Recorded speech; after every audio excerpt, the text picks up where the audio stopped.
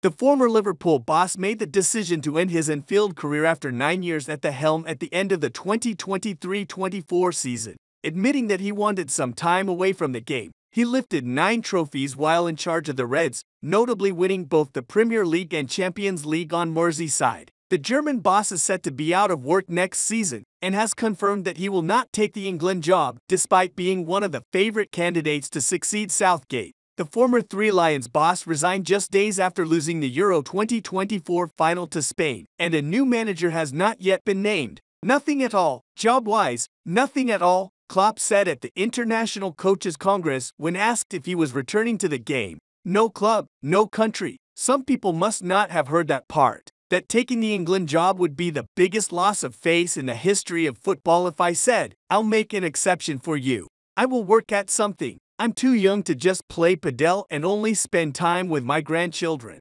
Will it be coaching again? I would actually rule that out at the moment. We'll see how things look in a few months. Right now, nothing is coming through. Liverpool will be led by new head coach Arne Slot when they kick off their 2024-25 Premier League campaign with a trip to newly promoted Ipswich Town on 17 August. They're set to face Arsenal, Manchester United, and Sevilla in their final pre-season friendlies before the season commences. England, meanwhile, returned to action in September with Nations League games against the Republic of Ireland and Finland.